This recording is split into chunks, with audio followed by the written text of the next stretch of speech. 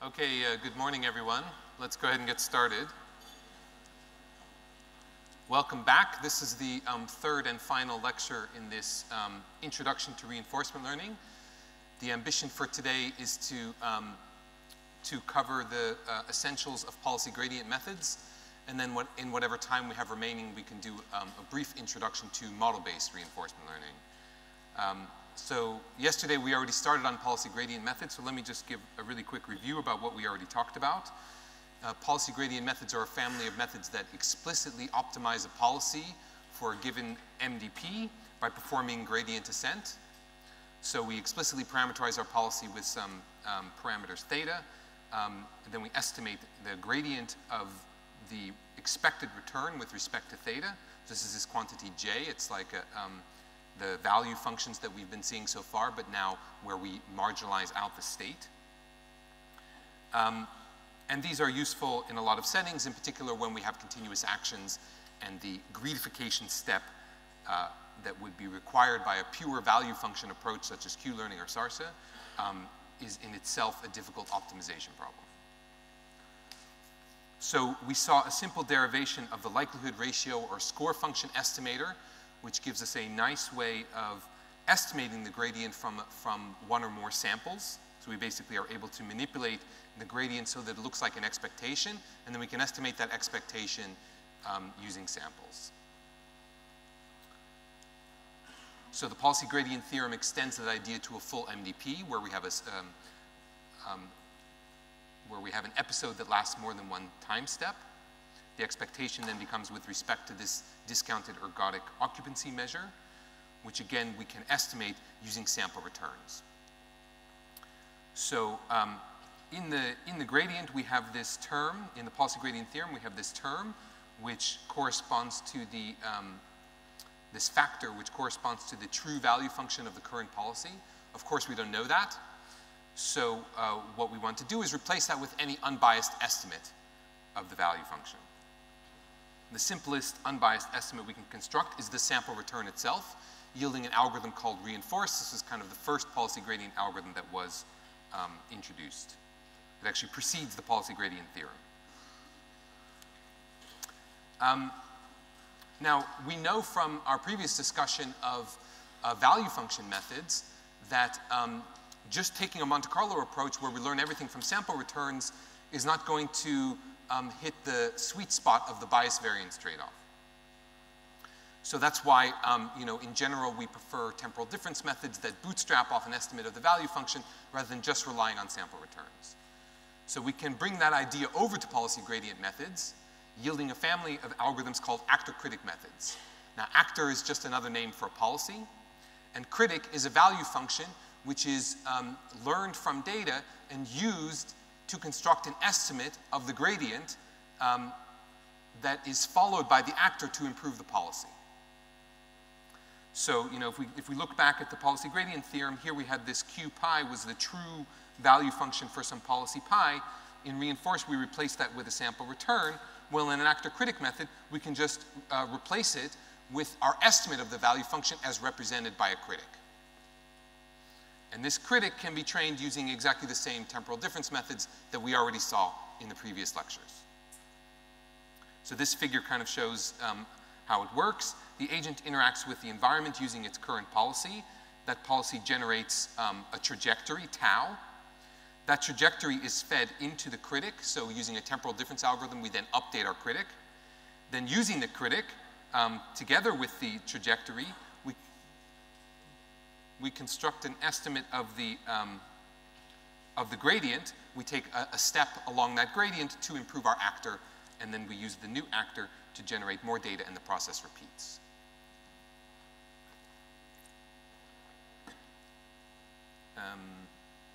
Okay, so I mentioned yesterday in policy gradient methods, kind of the key practical issue is the variance in the gradient estimate. Reinforce is a very simple way to derive a policy gradient method, but in most applications it's totally unusual because the variance of the gradient estimate built from that sample return is so prohibitively large. It makes learning difficult.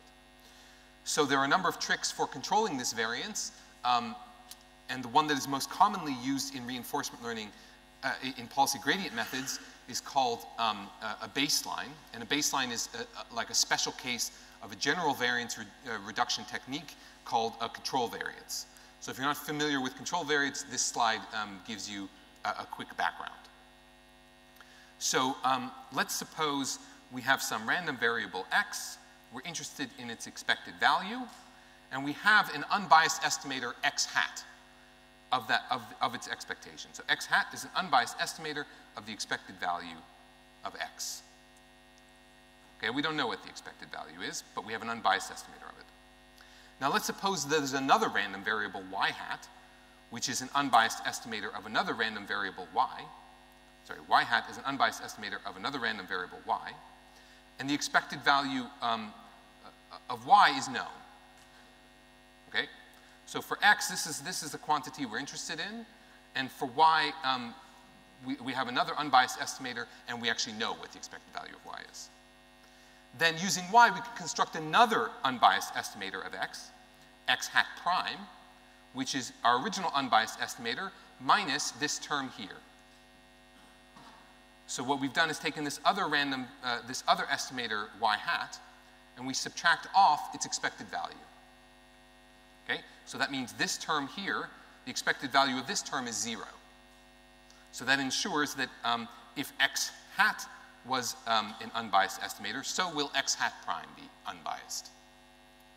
Okay, so we went from one unbiased estimator to another. What was the point? Well, if we look at the variance of this new estimator, that's what's shown here, we can see that if x and y are sufficiently correlated, then there will be some value of this hyperparameter lambda such that the variance of the new estimator will be lower than the variance of the old estimator. So if x and y are sufficiently correlated, then the magnitude of this term will be large, and then for some suitable choice of lambda, this term will be less than this term. So the magnitude of this term will be greater than the magnitude of this term, yielding an estimator with lower variance than the original one. So that's the idea of control variance. If you can identify some other quantity that's correlated with the quantity of interest and whose expected value is known to you, you can use that to reduce the variance of your estimator while retaining the property of it being unbiased. Okay, so in policy gradient methods, a very commonly used trick is to alter the equation for the policy gradient, for the policy gradient estimate, to introduce a new term called the baseline. So the baseline is here. And the rule is the baseline can be anything you like as long as it doesn't condition on the action.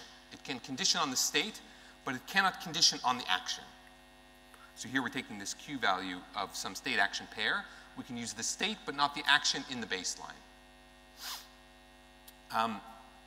Right, and so what's shown here is a little proof that the estimator remains unbiased as long as we follow this rule. As long as our baseline doesn't condition on the action, it remains unbiased. And the reason is that the new term that we've added, so this b of s here, the baseline, gets multiplied by this thing here. This thing here is called the score function. So remember when we derived this policy gradient estimate, we used the score function trick. It's called the score function trick because this term is called the score. Okay? It turns out the expected value of the score is 0. So if we look back at our rule for control variance, we said we take this other random variable and we subtract off its expected value. So what we're going to do is prove the expected value of the score is 0, therefore we don't need to subtract anything off, therefore just adding this baseline gives us a control variant that doesn't introduce bias. So why is this term unbiased? Let's look at the following proof. So what we're doing here is kind of the score function trick in reverse. So this here is the expected value of the new term that we added to our policy gradient estimate. So without this term, we would just have our original policy gradient estimate. Now doing the score function trick in reverse, we note, okay, this gradient of the log probability becomes this fraction. Now if we just write explicitly what this expectation is, it's a sum that's weighted by these policy probabilities. These policy probabilities here cancel, yielding this term. We can move the gradient outside the summation and the term inside the summation is the sum of all the policy probabilities given the current state. And those probabilities will, of course, sum to 1. And the gradient of 1 is constant, so it's 0. So as long as we don't condition on the action, we don't introduce any bias. And we just need to find some baseline that conditions at most on the state, and which will be highly correlated with this other term here. So what would be a good choice for a baseline? The most common choice is the value function. We're looking for something which is correlated with Q, but which doesn't condition on the action. So V sounds like an ideal choice. So remember we mentioned yesterday there's this thing called the advantage function. The advantage function is just Q minus V. So if I choose my baseline to be V, then this term here, Q minus B, becomes Q minus V. Q minus V is just A, the advantage function. So this is what our gradient looks like. It's just like the original gradient, but inside that advantage function is our variance reducing baseline. Okay, so one more trick which is commonly used in practice. So if we want to use this advantage function in our gradient, we will need to estimate the Q function. So the advantage function is Q minus V, so to do this we will need Q. It turns out in practice, Q can be much harder to learn than V. So V is simpler because we have to condition only on the state, but for Q we need to condition on the state action pair. So we may have some large, complex, or continuous action space. But even for a small, discrete action space, unless we have explored the environment really well, our ability to predict the Q value for actions that are not selected with high probability according to the current policy will likely be quite poor. So a good Q function is quite hard to come by. A critic that represents Q will be hard to train, whereas V is a lot easier to learn. So if we're in that situation where we can feasibly learn V but we can't learn Q, then we can replace the advantage function with an unbiased estimate of the advantage function. And that unbiased estimate of the advantage function is constructed just using a bootstrap. So rather than querying the critic for an estimate of the value function, we construct an estimate of the value function on the fly using a sample reward and then adding in the discounted value of the next state. So if you remember, with reinforce, we were using the whole sample return to construct the gradient estimate. Sorry, was there a question? I don't know where that was coming from. Okay. With reinforce, we constructed the whole gradient estimate using the sample return. Then we went to actor-critic methods. We went to the other extreme and said, forget about the sample return. We'll just use the critic that we've learned from data. So what we're doing now is taking one step back in the direction of reinforce by saying, actually, let's use one sample reward, not the whole return, but just one sample reward, and then bootstrap. So yeah, we're accepting a bit more variance, but with the benefit of not having to represent this more complex value function Q. Now, if we replace, in this expression here, Q minus V, if we replace Q with this bootstrap target, then we get this quantity here, which might look familiar to you. This quantity is just the TD error. So if our estimate of the value function is based on this bootstrap target, and we have a variance reducing baseline based on V, then this whole term in the gradient becomes the TD error. So this is like the TD error based estimate of the policy gradient. Yeah.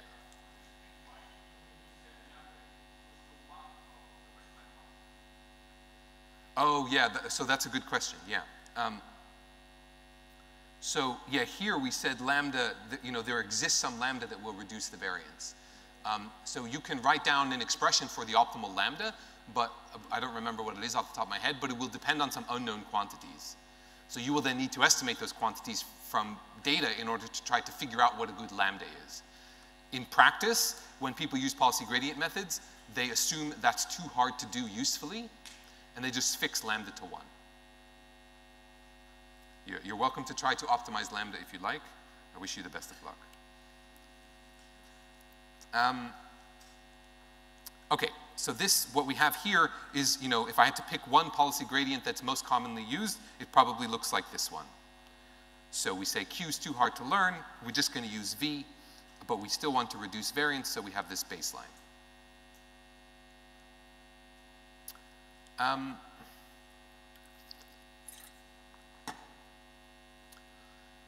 Okay, so when we trained our critic, we trained the critic using some temporal difference algorithm. I didn't specify which one. But we could imagine that the critic was trained using some variant of TD lambda. And the lambda, so the lambda parameter is not the same as the lambda parameter in the control variates. It's the lambda parameter for eligibility traces, where if we set that lambda parameter somewhere between 0 and 1, we can try to balance the bias variance trade-off. So by mixing n-step updates when we estimate the critic in exactly the right way. There's another way to balance bias and variance in policy gradient methods, and that's to use different n-step returns in the policy gradient itself. So remember here I said, look, we're taking one step closer to reinforce here by saying instead of just querying the critic, let's use a sample reward and then bootstrap off the critic in the next step. Well, we can move even further in the direction of reinforce if we like. In fact, we can occupy any point we want in between, on the one hand, reinforce, and on the other hand, a sort of like traditional actor-critic approach where you just immediately query the critic. So this yields an approach that's called a generalized advantage estimation. So here we have an advantage function within the superscript, this k, and k indicates how long we wait until we bootstrap. So we saw k equal to the horizon, that's a reinforce, and we saw k equals, I guess, 0, or 1. K equals 1 would give us, I don't want to get off by one error here. If k equals 1, then this would be 0, so then we would have an actor-critic approach. And for any value of k, we can get these intermediate values where we use a certain number of sample rewards before we then bootstrap off of the critic. Okay, now if we do some algebra, we can manipulate this expression so that it looks quite different. So if we, let's see. Right, so this delta term here is the TD error, right? So in the simple version that we described here, where we're not doing generalized advantage estimation, the TD error delta is this whole term, okay? So now if we look at, suppose we set k equal to 2 instead of 1. Now if we write out what we're doing there, we're summing up 2 sample rewards and then bootstrapping, and then subtracting off the baseline. So if we rewrite that and group the terms differently, we see, okay, actually what we're doing here is just summing up 2 of these different deltas, where these deltas are TD errors. So we're summing up 2 different TD errors. So more generally, for any value of k, we can write this expression as a sum of a bunch of TD errors with different discounting.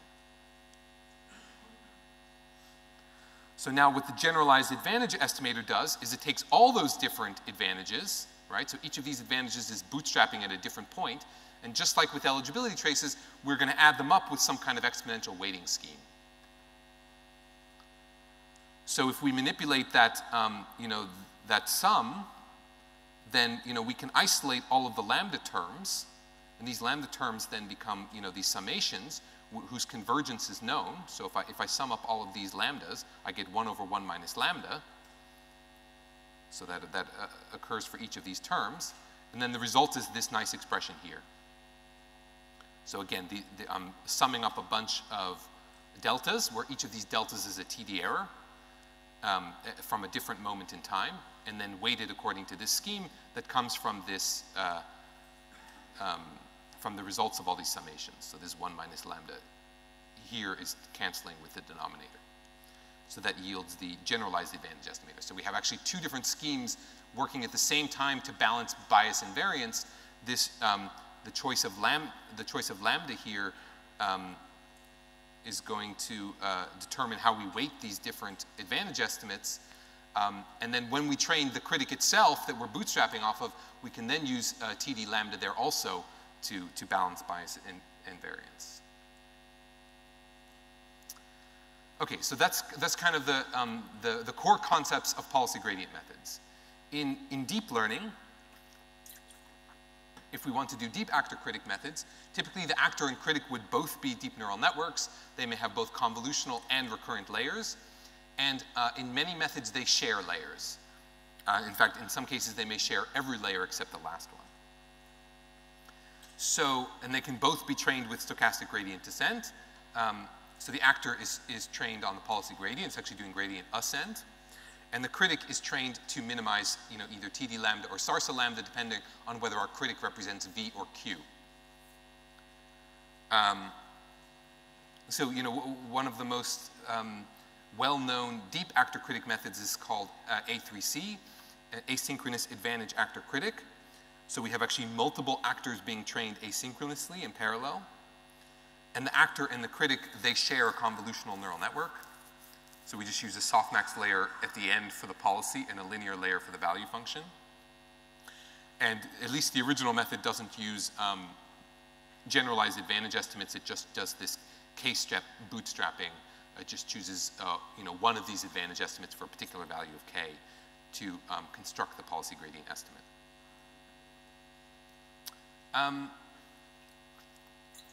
Okay, I want to talk about some of the more recent innovations in policy gradient methods. But before we can do that, we need to discuss a bit of motivation.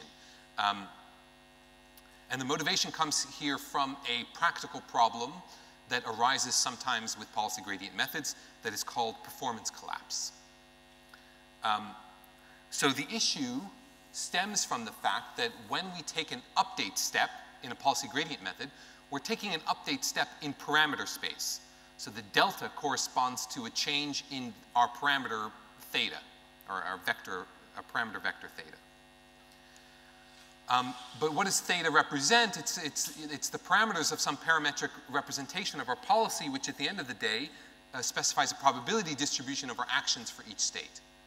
And we don't really have any handle on the relationship between, we take a certain step in parameter space, how much of a change is that going to induce in these probability distributions that control the actions that we select for each state? We don't have any handle on that at all. So it could be that a small change in parameter space yields a huge change in those probability distributions. So here's a simple example that I stole from the internet. Suppose we have a parameterization that just specifies the mean of a Gaussian. So here we have a Gaussian represented by this blue line, and it has some fixed variance, and the only theta is just the mean of this Gaussian. And let's suppose we perform an update so as to change this Gaussian from the blue one to the orange one, okay? So that's what's happening in the top figure. Now let's suppose we just changed our parameterization. We said, okay, our parameterization is still going to be a Gaussian with a fixed variance, but now we've just changed what that variance is. We've changed that variance to be much smaller. And now we perform exactly the same update step that we performed before. So, it's the distance traveled on the x-axis in these two figures is the same. But now we've moved from this blue one to this orange one. And if you think about the KL divergence between these two distributions compared to the KL divergence between these two distributions, they're radically different. So the same change in parameter space can yield a very different change in the probability distributions. So here's another example that I stole elsewhere from another set of lectures on the internet. So let's suppose the policy probability is governed by a sigmoid distribution. So we have now a discrete action space. We have two different actions, 1 and 2. And the probability of taking action 1 is a sigmoid function of our parameter theta. And the remaining probability goes to action 2. Well, if you know what the sigmoid function looks like, it won't be surprising to you that if theta is quite large, then changing theta from 4 to 2 yields only a small change in the policy probabilities because we're in the regime where the sigmoid function is nearly flat. Whereas if we travel the same distance from 2 to 0, we get a dramatic change in the policy probability because now we've moved into the region where the sigmoid is quite steep. So why does this matter? So it matters in general for really any gradient-based optimization. This problem is well known, and the natural gradient, which I'll talk about in a minute, is a kind of standard tool motivated by this problem in order to try to improve the performance gradient descent-based methods. But it's of particular significance in policy gradient methods because of this issue called performance collapse. So the issue we have in reinforcement learning that we might not have in other applications of gradient descent is that the agent whose policy we're learning has some control over the data that will be collected in the future. So if you remember at the very beginning of day one, we said this is one of the fundamental challenges of reinforcement learning, that the agent is active in the learning process. The data it gets in the future depends in part on its policy. So, you know, that leads to a significant risk in the sense that if we take an update to improve the policy, but because of, you know, errors in our gradient estimate, that update actually makes the policy worse, next time around, in the next episode, when we gather data using that new policy, we may get data that is less useful because we may have changed our policy to something which performs poorly and therefore no longer visits interesting states.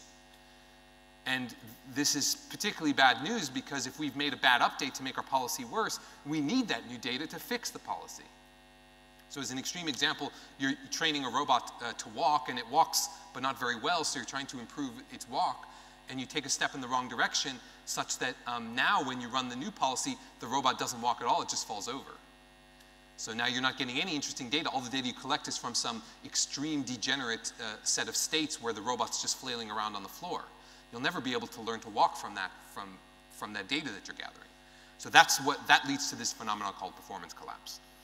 So in particular in policy gradient methods, we need to control these update steps to minimize the risk of performance collapse. Okay.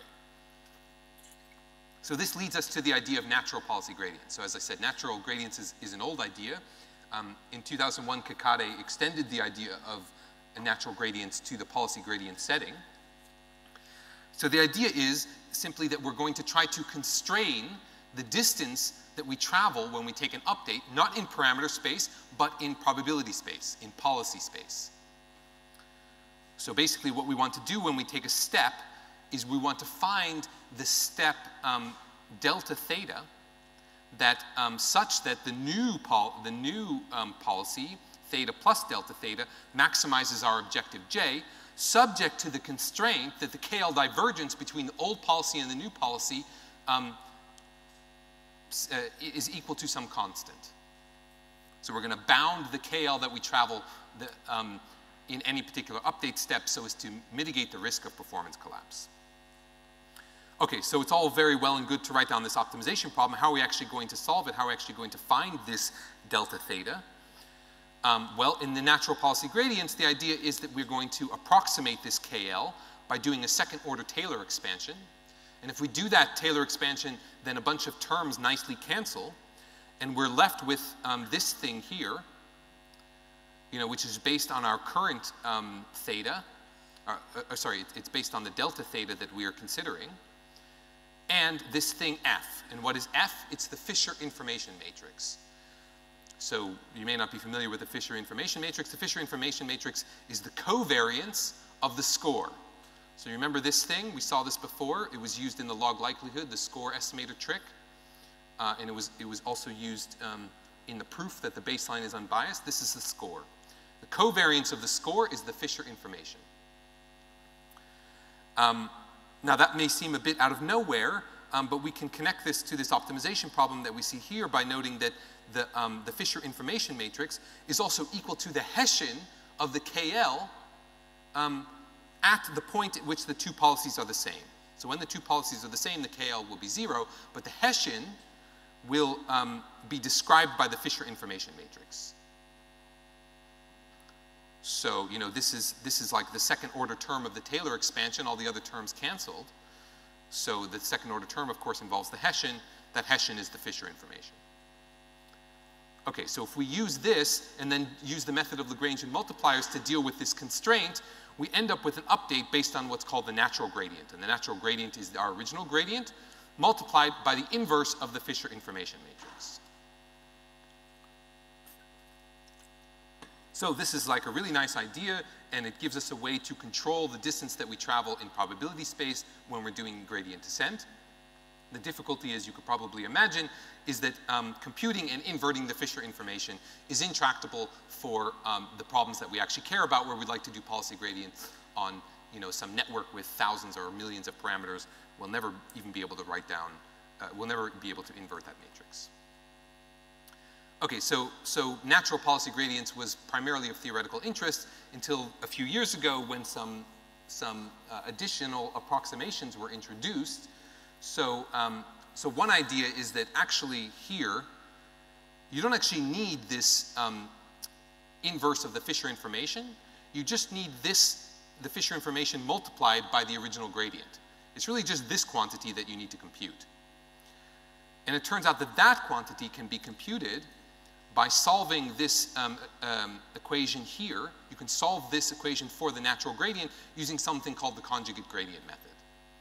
And the conjugate gradient method is an iterative method which builds an increasingly accurate approximation to this quantity on each iteration. And each iteration requires only computing a cheaper matrix vector product. So basically it's learning an approximation to this quantity that is a projection into a subspace, and on each iteration we're adding a new basis vector so that the span of those vectors is the subspace we're projecting into. And we just, it turns out, need to compute the product of the Fisher information with this vector that's being added to the basis. So that's the first idea. We can get a computational handle on computing this natural gradient using this conjugate gradient method. So this yields a method called truncated natural gradients. So truncated because the conjugate gradient method is run for some finite number of iterations and then stopped. So that's one idea. The second idea is that even if we could compute the natural gradient exactly, suppose we could actually invert that Fisher information matrix and compute the natural gradient exactly, we still would be at some risk of performance collapse because we haven't actually solved this original optimization problem. Because remember, this natural gradient was based on this second order Taylor expansion. So we could be wrong about the KL, and it's possible that if we take the step recommended by the natural gradient method, we actually have violated our trust region. The trust region being the region in which the KL is less than this constant that we fixed. So trust region policy optimization is a policy gradient method that got a lot of fanfare when it was released, and it combines these two ideas. So it uses this conjugate gradient method to efficiently estimate the natural gradient. Then it performs a backtracking line search to try to ensure that the KL, that the trust region is not violated despite the second order approximation underlying the natural gradient. So there's actually two ideas here. So this quantity here, theta I, so theta I is our existing policy parameterization before we take the update step. Delta I is a step recommended by the natural gradient method, or by the approximation to it based on this conjugate gradient. Okay, but we don't totally trust that because it's just an approximation, so if we took that step, we might still be outside our trust region. So what we're going to do is we're going to take that step and multiply it by this parameter, and then we're going to do a line search to try to find the value of j, which will weight this parameter, such that the resulting update will actually be inside the KL, inside the trust region. Right, so we're going to do this line search to find this value such that we are inside the trust region. There's one other constraint though, so we don't just want to be in the trust region, we also want to make sure that this quantity L is greater than 0. And so I don't want to go too far off on a tangent about this, but there's a whole line of theoretical work in reinforcement learning and policy gradient methods in particular, but also in reinforcement learning in general, about monotonic policy improvement. So if you're doing policy improvement, but the policy improvement is based on some estimate, then there's a risk that even though you were trying to improve the policy, the step you take will actually make the policy worse. So monotonic policy improvement is sort of a line of research that's about, okay, can we define some lower bound where we say, okay, if this, some lower bound on the improvement such that we can ensure that the step that we take, if that lower bound is greater than 0, we can ensure that we will at least be improving the policy. So there's all kinds of theoretical work deriving those bounds. What we have here, this L thing, is an approximation to that. So this quantity here, it's based on our estimate of the advantage function and the ratio in the policy probabilities between the old policy and the new policy. And this thing here approximates some lower bound. So if this were the true lower bound and we could ensure it was greater than 0, we would be confident that our step would actually be an improvement. We still can't be totally sure because this thing is just an estimate. But basically, we can minimize the risk of performance collapse by ensuring, by first of all, taking an approximate natural gradient step based on this conjugate gradient, but then coupling that with this backtracking line search to ensure that we have actually stayed in the trust region and that this estimate of the lower bound is greater than 0. So that gives us multiple forms of assurance that the step we're taking is not too big.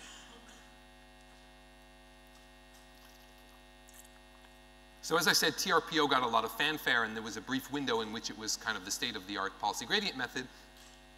That window closed when proximal policy optimization was introduced, which basically takes all of the ideas from TRPO and turns it into something that is really practical and computationally efficient and can be used with deep reinforcement learning.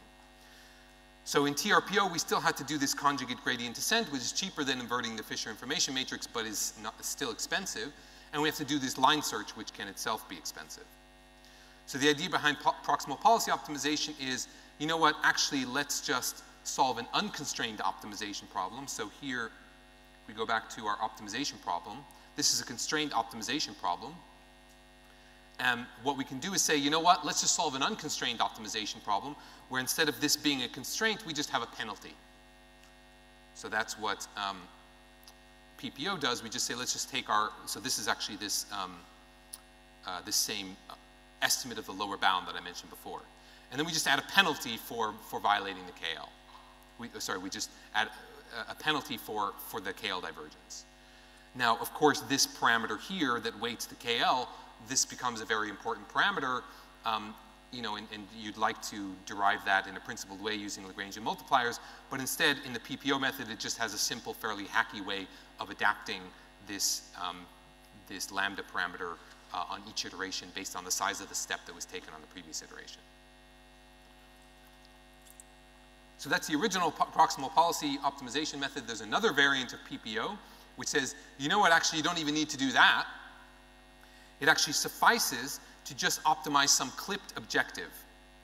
So the clipped objective is based on the advantage function weighted by this quantity R, and R is the ratio between the current policy, the policy probability under the current policy, and the policy probability under the previous time step. And then we have a clipped objective, which using the equation shown here, this is like a little bit hard to understand. The figures help a little bit. So there's kind of two cases here. So one is the advantage function is positive. So that means you know, the corresponding action is a good one, and it's one that we would like to take more. So our objective then, you know, on the x-axis here, we have this ratio R. So, you know, as that ratio gets bigger, then the objective becomes larger because that's good. That means, you know, we want to increase, we want the probability of taking that action to be going up. But we don't want to be too aggressive in our steps because we're worried about performance collapse, so it becomes clipped. We're not rewarded for having a ratio that's too large. And sort of analogously in the other direction, if the advantage is negative, then we would prefer the ratio to be small, but we don't want to reward really small values of R because that would mean taking too aggressive a step in the wrong direction. And here, you know, the objective is going down if R is really big because that means that would correspond to the setting in which the step we took last time was in the wrong direction. So we will want to quickly correct that by moving back in the other direction. So all of this is very heuristic, but it's kind of inspired by TRPO, which can itself be seen as an approximation to a natural policy gradient, all based on constraining the size of the step we take to avoid performance collapse. Okay. Any questions so far?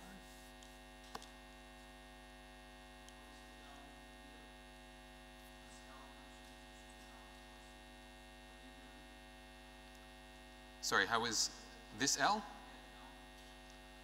So that's here. So it's just our advantage estimate multiplied by the ratio of the policy probabilities.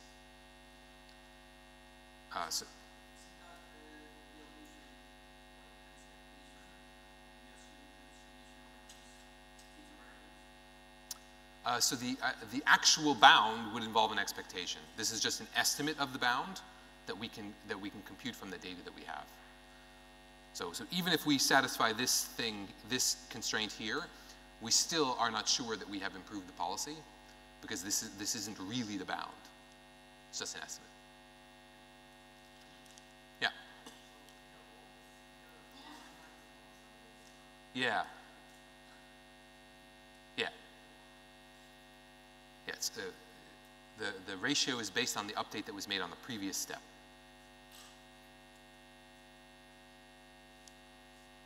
Other questions?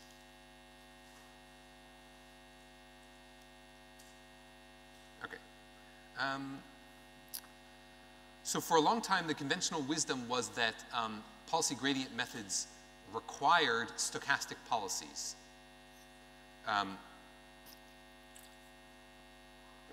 The original derivation of the policy gradient using the policy gradient theorem assumes stochastic policies, and people had incorrectly concluded that that was an essential ingredient in the policy gradient and that it wasn't possible to do deterministic policy gradients. But in 2014, that was proven wrong, and the deterministic policy gradient theorem was derived. It looks very similar to the policy gradient theorem that we know and love. The new term here is the gradient of the critic of the value function with respect to the actions. So in like the original stochastic policy gradient method, you can use continuous actions or discrete actions. Continuous actions are one of the key motivations for policy gradient methods, but you can absolutely use policy gradient methods when you have when you have discrete actions.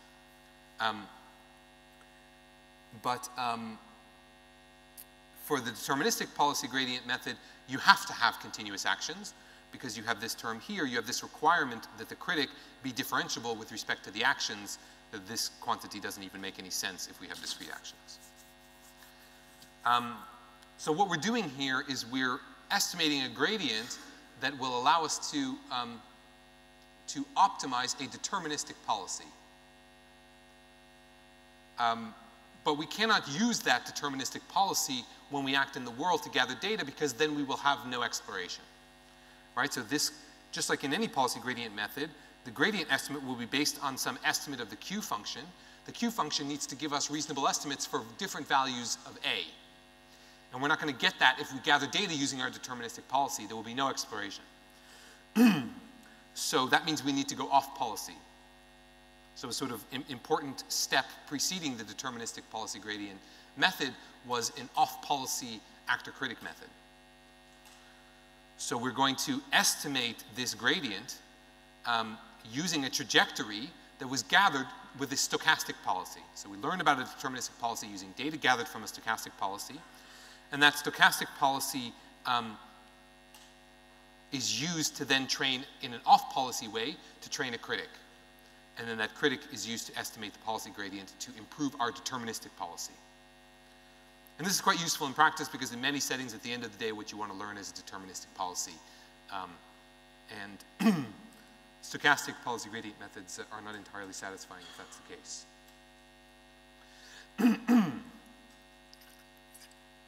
So there's another variant of this called expected policy gradients, which was an invention of a former postdoc in my lab. And the inspiration for this approach comes from expected SARSA. So I don't know if you remember with the SARSA method, we were doing policy evaluation. We're trying to estimate the Q function for some arbitrary policy. And the update rule involved the next sampled action. So at a certain point, we had to bootstrap. To bootstrap, we have to supply a state action pair. We used the actual state action pair that the agent took in the environment. And the idea behind expected SARSA was, we might need to rely on a sampled next state because we don't have a transition function, but we don't need to rely on a sampled action because that action was drawn from a policy that is known to us. So we can actually just take an expectation across those actions using the known policy probabilities. So the same observation can apply in the policy gradient setting. So the policy gradient, not the estimate of the policy gradient, but the true policy gradient, is an expectation across both states and actions. But the expectation across actions, we can actually compute, because that's determined by the known policy probabilities of the policy that we're trying to optimize. So we just re-examine the policy gradient theorem, and we say, hey, this term here, this thing, is just an integral. And we can compute that integral analytically, depending on how our policy is parameterized. So for large families of policies, we can just analytically compute this integral. We don't need to rely on sampling the action. So the expected policy gradient paper proves this like a new policy gradient theorem, you know, for all these different families of policy parameterization.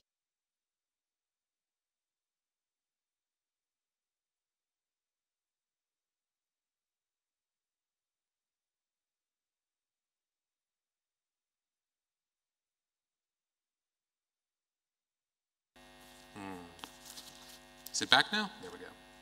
Okay. So for some particular families of parameterizations, for example, a Gaussian representation of the that people do is you have some deep neural network and it outputs the mean action, and then your policy is a Gaussian centered around that mean. That's like what's almost always done in practice. So then a special case of expected policy gradients called Gaussian policy gradients actually yields a nice unification with deterministic policy gradients. So in the original deterministic policy gradients paper, it's presented as an off-policy policy gradient algorithm for the reason I just said. We're learning about some deterministic policy using data gathered from a stochastic policy, so that's off-policy by definition. But if that stochastic policy that we use to gather data is just a Gaussian centered around the deterministic policy whose value that we're trying to optimize, then we can actually take exactly the same update rule, exactly the same algorithm, and reinterpret it as an on-policy algorithm, as just a form of expected policy gradients, in which, you know, what we're actually trying to do is learn about the stochastic Gaussian policy. But when we compute that integral, the result is the deterministic policy that from the original deterministic policy gradient perspective was the policy we were trying to optimize. So the same algorithm can be viewed from both an on-policy or off-policy perspective. So you can do this, of course, for discrete actions also. The integral just becomes a summation. Assuming you don't have a zillion actions, that's trivial. However, for continuous actions, this approach actually yields performance benefits. It's a really useful algorithm in practice.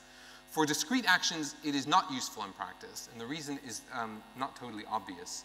So if you compute this integral, or you know, in the discrete case, this summation, you'll always be better off than if you just use a sampled action, because you're just reducing the variance of your gradient estimate. It's like there's no downside. But if you compare, if you compare an expected policy gradient method to the exact same algorithm where instead of performing this summation, you just use a sampled action, expected policy gradients will perform better. However, expected policy gradients requires you to have a critic that estimates Q. And remember, learning Q can be hard. So the baseline that you cannot beat in the discrete case is a baseline that says, you know what, forget about estimating Q. Let's just do the TD error-based policy gradient method where we use a sample reward and then bootstrap off of V. And then, yeah, we're not able to perform this summation. We have to rely on sampled actions, but we have much less bias because we're relying on a critic that only had to learn V instead of Q.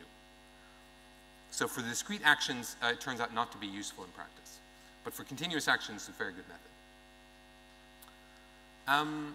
Okay, so that concludes the policy gradient portion of this lecture. So now would be a good time if there are any more questions.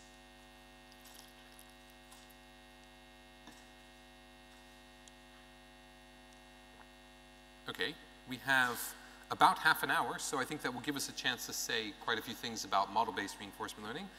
I'm pleasantly surprised, because these lectures always take longer than I expect, so I assumed I would have run out of time by now. But it's nice that we can talk about this concept, because it's another, you know, concept where if you've had an introduction to reinforcement learning, you should know what model-based reinforcement learning is. Okay, so switching gears a bit, setting policy gradient methods aside, model-based reinforcement learning is a concept that I've hinted at a few times in the discussion we've had so far. The idea is simple. The idea behind model-based reinforcement learning is simply to take the data that we get as we interact with the world, and instead of using it to directly estimate a policy, like in a policy gradient method, or to directly estimate a value function from which we derive a policy, as value function methods like SARS or Q-learning would do.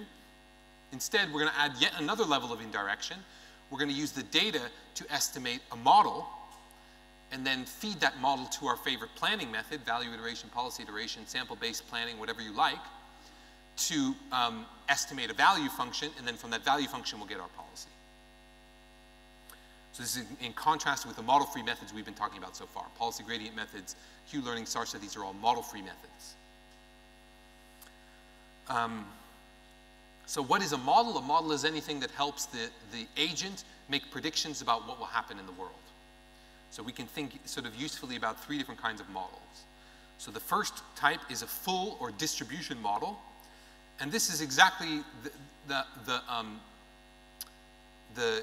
formal description of the Markov decision process that we had at the beginning when we formulated the reinforcement learning problem.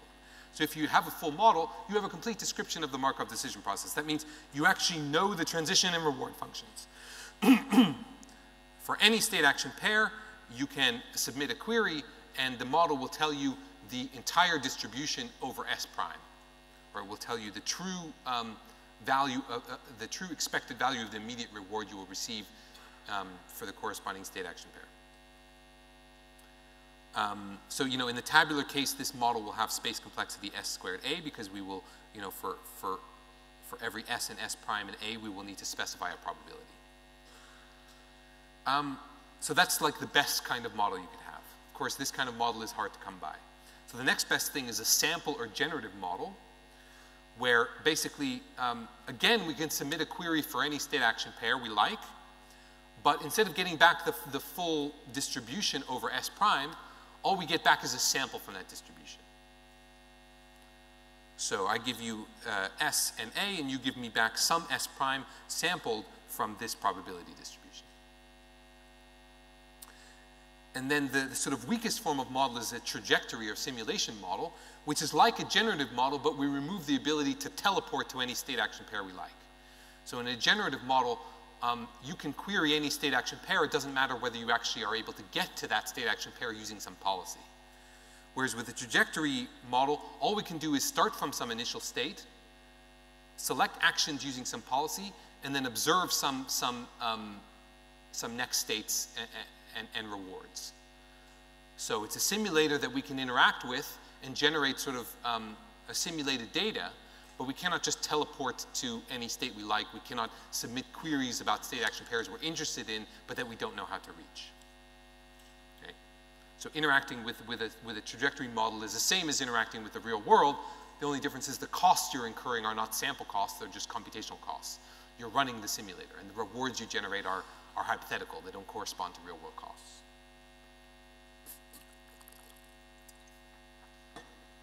Okay, so, you know, the sort of key motivation for model-based methods is about sample efficiency. So a naive approach like Q-learning, we interact with the world, we get our data point, we use it to perform an update, and we throw it in the bin. And that's very sample inefficient. And we're in a regime where sample efficiency is more important than in almost any other area of machine learning, because the data is expensive and dangerous to collect. So that's crazy.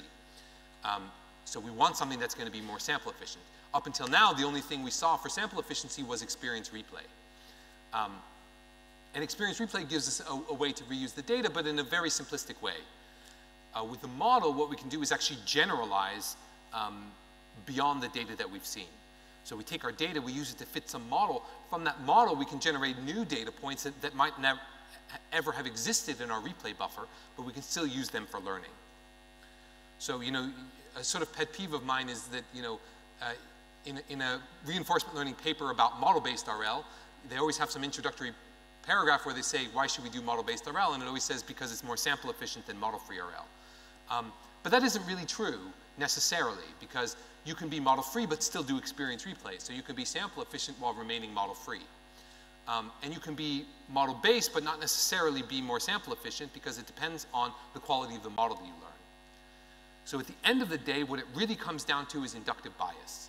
The advantage of a model over something like experience replay is the ability of the model to generalize. And in reinforcement learning, you have some choices about where and how you do the generalization. You could use the reinforce method, where you're doing policy gradient methods, and the only thing you parameterize is your policy. So if there's any generalization, it's happening in the policy. So you better stick all your prior knowledge into choosing a good parametric form for your policy. You don't even have a critic, because you're just estimating the gradient from sample returns. Or you could take an actor-critic approach, or a Q-learning or SARSA-based approach, where you also have this value function, and the value function itself could be some function approximator that generalizes. So that's another opportunity for generalization, both in the policy and in the value function. And you better choose a good parametric form for your value function so that generalization works out well. Now with model-based methods, you have a third opportunity to generalize, because the model could have a parametric form, so that you feed some data into it, you fit that model, and then you generalize from the learned model.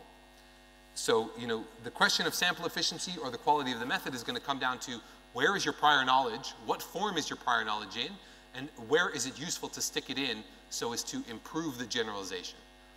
So I think if there is a compelling argument for model-based methods, it's not that it's inherently more sample efficient, but it's that the prior knowledge that you are likely to have will be in a form that can be expressed more easily in the model than in the policy or the value function. So the prior knowledge you have about the world might be something like, this Markov decision process describes a robot interacting with a world that is governed by Newtonian mechanics.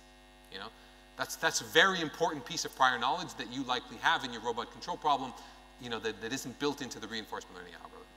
And that prior knowledge is about the world. It's about the transition function of the MDP.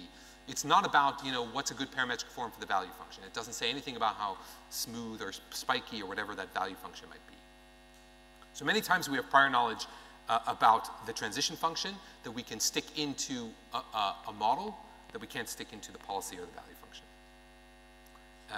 And in that case, model-based RL is likely to give us a lot of leverage. So here's a very simple model-based method, what Sutton calls tabular Q planning. So it's exactly our Q-learning algorithm. The only difference is we're performing our updates not on data points sampled from a stream of interaction with the world, but on data points sampled from our model randomly. So we randomly select a state-action pair. We ask our model for the reward and the next state. Then we use the resulting tuple to do a Q-learning update. So it's just Q-learning where you interact with the model instead of the world, and you can jump around to whatever state you want. Again, this assumes you have a generative model, not a trajectory model. So Sutton's favorite form of model-based RL is an architecture that he came up with called the DINA architecture. And the DINA architecture mixes model-free and model-based learning. So we interact with our environment, we generate some real data. We use that data to do a direct update. So we just do Q-learning or SARSA immediately on the data we collected. But then we also feed that data to our model learner. And then using the model, we generate some new data, some simulated experience, which we also use to update our policy and value function. We do the two together. So I won't bore you with the pseudocode, but basically here we have our direct update based on the data we actually collected. We feed that to the model, and then we can generate n pieces of simulated data to do some additional updates. So you won't be surprised to learn that if we set n greater than 0, we can speed up learning. So on the x-axis we have episodes of interaction with the real world, and on the y-axis we have the steps taken by the agent in this navigation task, so fewer steps is better. And if we do 50 planning steps before we generate each new piece of real data, then our value function will learn much more quickly. So that's not surprising. So one of the other things that model-based RL really opens the door to is smart exploration. So exploration is one of the most important topics in reinforcement learning. Some people might say the most important topic in reinforcement learning. And it's one I talked about heavily at the beginning, because when we started from the Karen Bandit problem, the only challenge there was about exploration. But when we went to the full reinforcement learning problem, we kind of set exploration aside. We talked about epsilon greedy exploration, and in the policy gradient method, we talked about adding some Gaussian noise around your policy to ensure sufficient exploration. We haven't really talked about smart exploration at all since the UCB algorithm for the bandit setting. And while it's not essential to take a model-based approach to do smart exploration in the full reinforcement learning problem, it's certainly much easier with a model, and it's much more intuitive to think about how to do smart exploration given a model. So here's a simple example, an algorithm called DynaQ+, where basically, as we build our model, we keep track of how many times we visited every state action pair. And then, we're going to give, as we do our planning and learning, we're going to give the agent not just the rewards generated by the environment or the rewards predicted by the model, but we're going to give it some extra rewards, some bonuses for exploring. So in the DynaQ+ algorithm, if it's been a long time since we visited this state, then we get a large bonus. This is going to encourage us to return to states that we haven't visited in a long time, to explore in a more systematic way.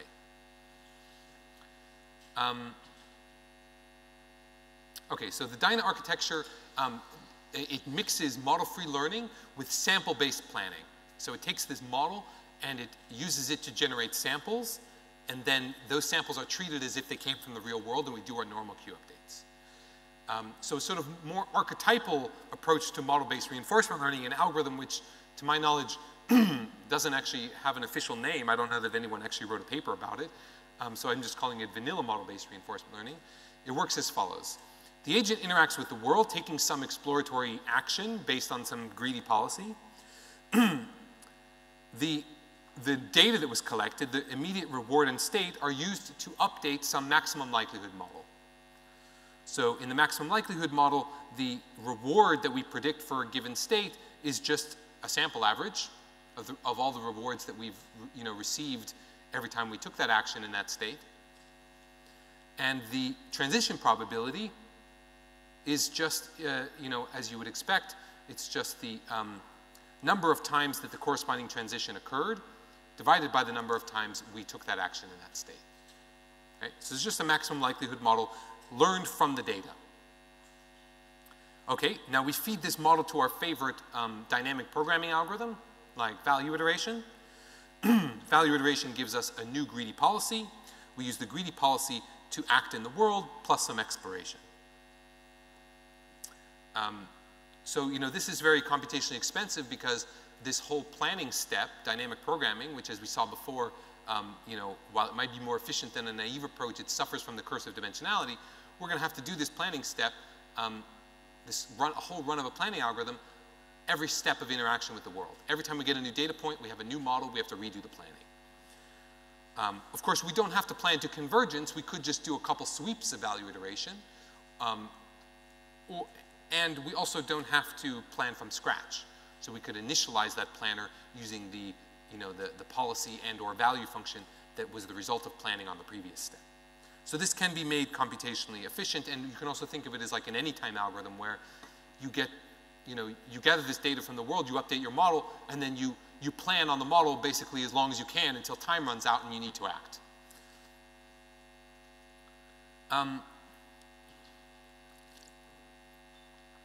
Okay, so an algorithm for doing smart exploration, which is built on top of this vanilla model-based reinforcement learning approach, is called RMAX.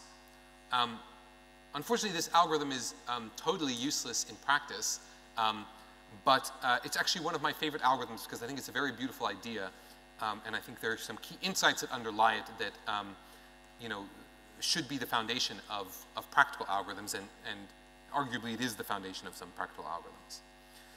So here's the idea. If you remember from upper confidence bound algorithm for the bandit setting, we were always going to act greedily with respect to this upper confidence bound. And this was motivated by what's called the principle of optimism in the face of uncertainty.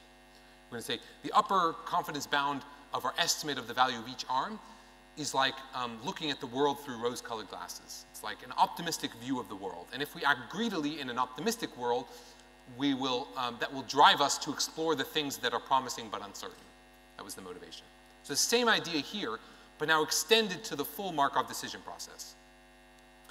So the optimism works as follows. So we're doing our vanilla model-based reinforcement learning. However, every time we update our model, we're then going to take a look at that model and say, okay, for any state action pairs in this model, where the maximum likelihood estimate for that state action pair was based on an amount of data which is less than some threshold m.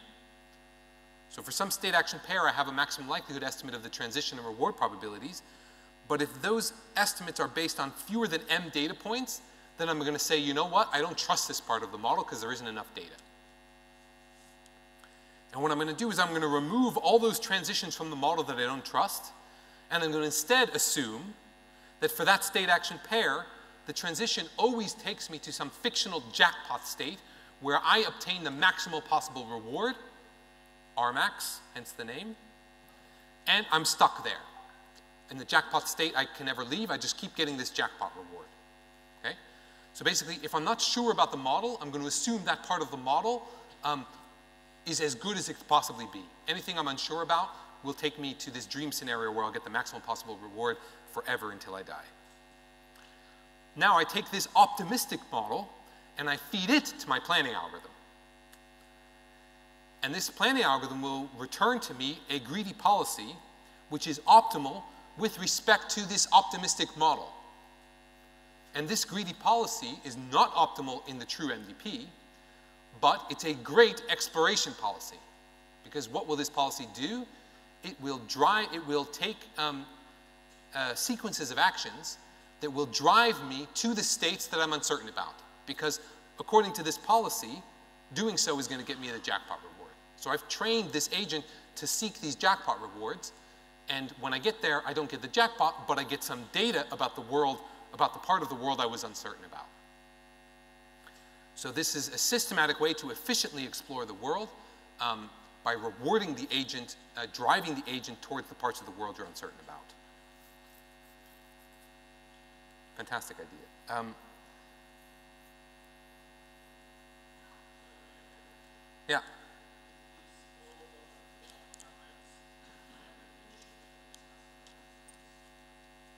Yeah.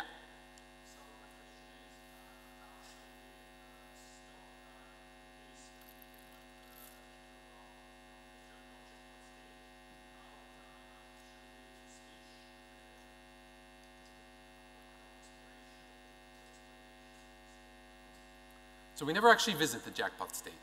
The jackpot state is a fiction. So when we're planning, we plan on an MDP that includes that jackpot state. The result of planning is a policy that we execute in the real MDP where the jackpot state doesn't exist. So we're following this policy that we learned in this optimistic model and we think, okay, I'm coming to the jackpot state. When we get there, we're disappointed there's no jackpot. But what there is data that we need to improve our model.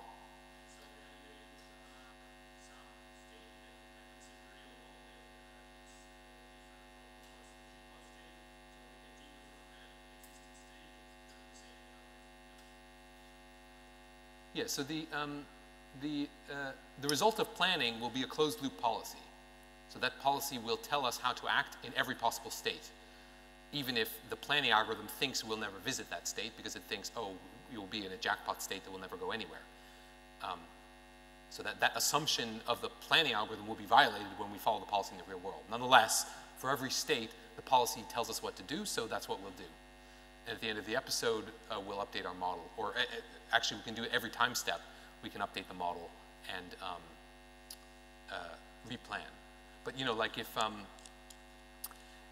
the number of times we visited that state action pair is much less than m, then even when we visit it, it will still be a jackpot state. So even if we replan immediately when we get there, the planner will still consider it a jackpot state unless we were right by the threshold.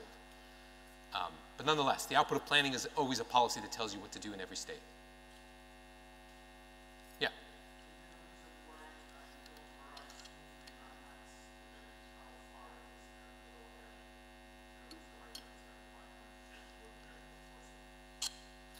Yeah, good question. So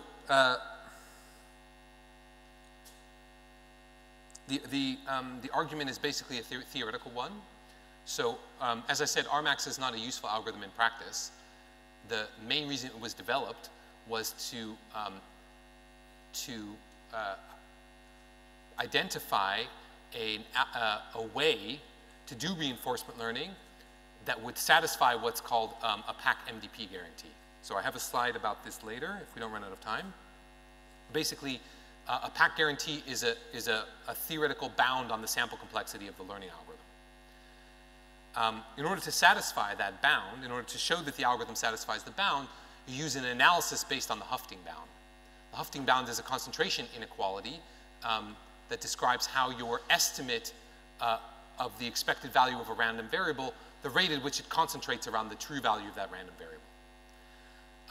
Now, in the Hufting bound, the looseness of the bound is determined by how many data points your estimate is based on. So there's like the expected value of the random variable, and then there's your estimate. That estimate is based on some number of data points. How many data points is going to determine how tight the Hufting bound is. There are other bounds, like there's something called a Bernstein bound, which, unlike the Hufting bound, actually takes into account the variance. So in the Hufting bound, it just matters how many data points you have, not what the variance of those data points is.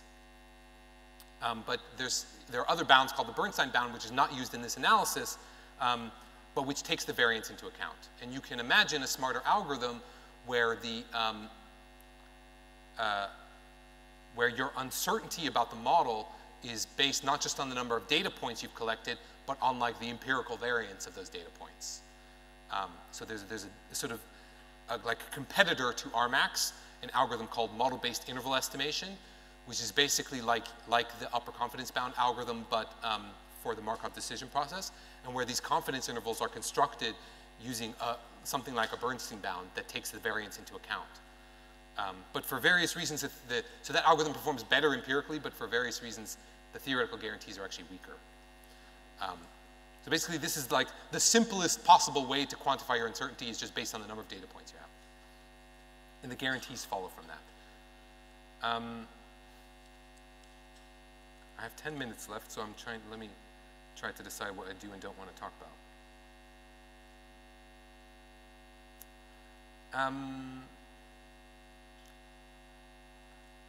Right, so I'll just spend 1 minute on this and then we'll move on.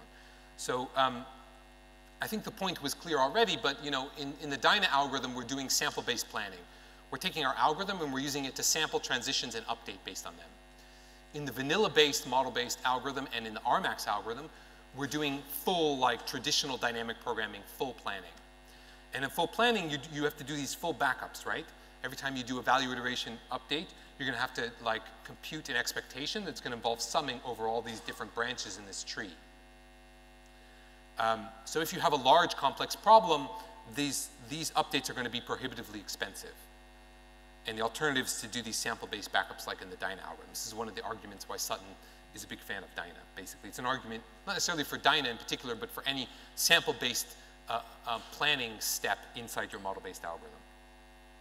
So these are some results that show that, you know, like as the branching factor of the problem grows, so as the breadth of that tree increases, the cost of doing a full backup becomes prohibitively expensive.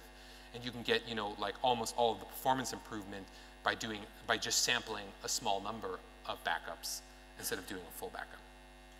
So for real world problems, if you're going to plan on a learned model, you're probably going to be doing sample-based planning. I'm thinking maybe I'll skip this because we talked a little bit about prioritized sweeping yesterday as a prelude to prioritized replay. Remember, prioritized sweeping is a way to focus your planning steps on the states that are most likely to be affected by the update you just made to your model based on your most recent data point. So I say we skip that. Okay, so now we have a few slides about theory that might give a bit more context to the answer I just gave. So this slide is actually just a reminder of what we talked about before. The naive methods, the model-free temporal difference methods, Q-learning and SARSA, they have theoretical guarantees, convergence guarantees. But all these convergence guarantees say is that we will converge to the optimal policy in the limit. And as you remember, there were some conditions here. We needed a finite state space. We needed to have a finite variance. Gamma needs to be less than 1, and we needed to have this Glee property that says that we're going to do an infinite amount of learning on every state action pair, but we will be greedy in the limit. So, you know, better to have a convergence guarantee than not to have one, but we'd like to have an algorithm that can learn the optimal policy, you know, in less than infinite time. Is that too much to ask? So this brings us to this formal model called PAC-MDP.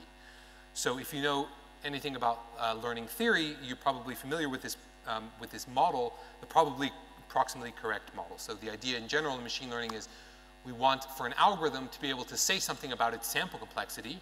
So that is the number of samples that we need in order to achieve some threshold.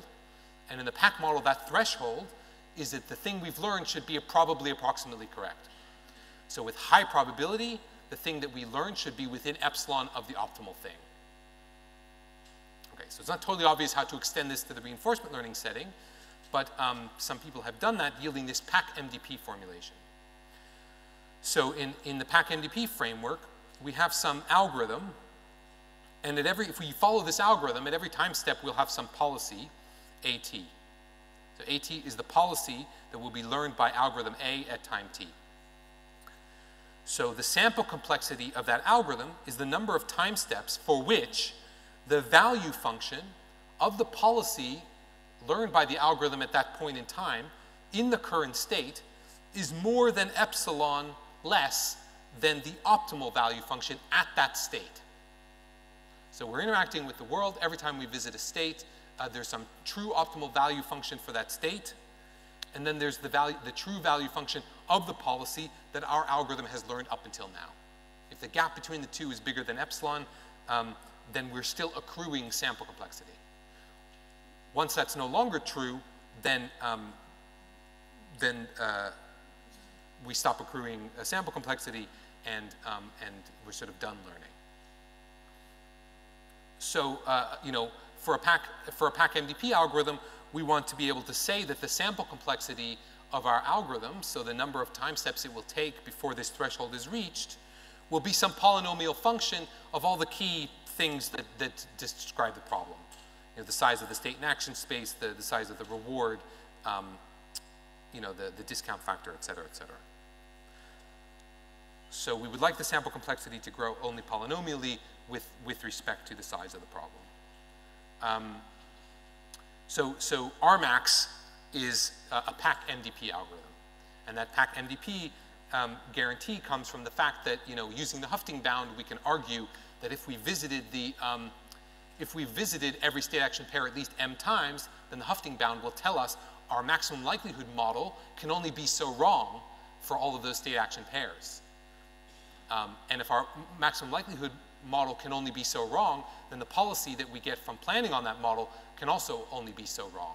So we're then able to satisfy this threshold, provably, by visiting every state action pair m times. And because Rmax is so efficient about exploring the state space, it can visit every state action pair m times, given only a polynomial number of interactions with the world. Okay, the problem with the PAC guarantee is that it only describes the value for the states that are actually visited by the agent. So there are actually two problems here. So first of all, before we reach the threshold, the errors that we make could be as catastrophic as we like. The PAC guarantee doesn't penalize us for accruing millions, billions of negative reward points during the learning process. So, you know, who knows how many you know, nuclear apocalypses we've caused during the exploration phase. As long as after a polynomial number of samples, we got our PAC policy, then we're good. So that's one problem. There's no bound on the negative reward we accrue during learning. The other problem is that the exploration process itself may actually doom us to achieving suboptimal reward even after we've done learning. So suppose we managed to avoid a nuclear apocalypse while we were learning, and we got our PAC policy, great, and it only took us a polynomial number of samples, but along the way, we got stuck in some suboptimal region of the state space where the rewards available to us are much less than those that would be accrued by an optimal policy that hangs out in a different part of the state space.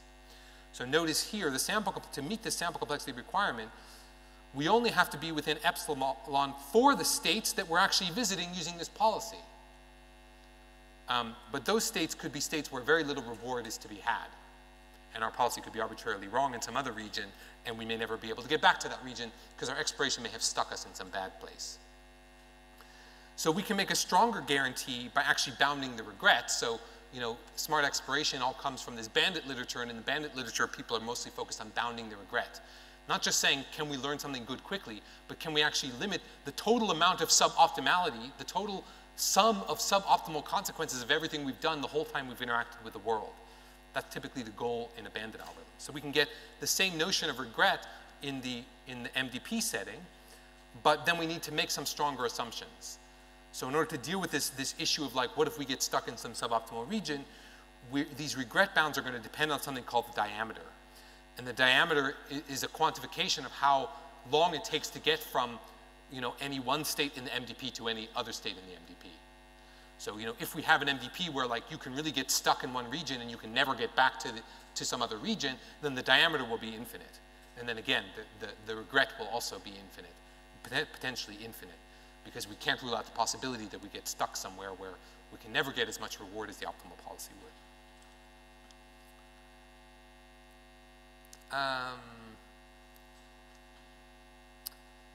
I'm running out of time, so I have to make some hard choices here. I'm going to do one more slide and then we will stop. All of this stuff of theoretical interest, Rmax, model-based interval estimation, all of these smart exploration algorithms, totally useless in practice.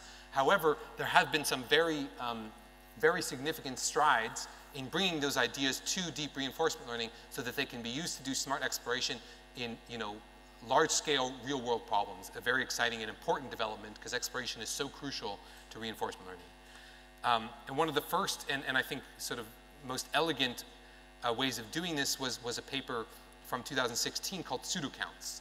And the idea is quite nice. So instead of trying to train a true model, like a transition model, we're just going to train an unconditional generative model. So, you know, we're trying to solve some large-scale reinforcement learning problem like some Atari game or something. And, you know, the state space is really high-dimensional. Learning a good transition function, hopelessly difficult. So what we're going to do is say, like, we'll just take all the states that we visit while we learn, and we'll just pretend they were all drawn from some unknown distribution. And then we try to train a generative model to fit that distribution. So we have an unconditional sort of P of S. That's what we're learning. Now, we're going to pretend that this model was a count-based model. So remember, this Rmax algorithm that does smart exploration, it's based on keeping these counts about every state action pair. How optimistic should we be for that state action pair is going to depend on the count. But these counts, it's totally unscalable, right? Outside the tabular setting, if I have millions of states, there's no way that I can maintain these counts. And anyway, all the counts will be 1 or 0. In any interesting problem, you'll never visit exactly the same state more than once. So the counts are useless. So instead, we have this notion of a pseudocount. So we train this generative model, and then we say, let's suppose this generative model was a count-based model. Of course it isn't, because if it was a count-based model, it wouldn't generalize well to this large state space. Instead, our model is like some big neural network or some parametric thing. But let's pretend it was a count-based model. And then let's ask ourselves, if this was a count-based model, what count would that model have to have for the current state in order to explain the change in probability that we observe when we update the model with a new data point? So this mu hat, this was the generative model that we fit to the data. And then we visited a new state. We got one more data point. We use it to update our model. The new model is mu hat prime. So what count would this mu hat model need to have if it was a count-based model so as to explain the difference between mu hat and mu hat prime? So that's what's shown here. This turns out to just be a linear system of equations that we can solve to compute what the count would have been to explain this discrepancy. That's called the pseudocount. And you know, this pseudocount doesn't actually correspond to any number that's stored inside the generative model because it's not even a count-based model. But we can use that pseudocount to quantify some exploration bonuses that we give to the agent while it's learning to encourage it to visit states that it has high uncertainty about because those states trigger large changes in our generative model. So we get the smart exploration, the quantification of our uncertainty. We need to do the smart exploration while having a scalable model that doesn't rely on actually keeping counts. Okay, I've run out of time, so I'll stop there. Thank you very much for listening. I hope this was a useful introduction to reinforcement learning, and I wish you all the best of luck.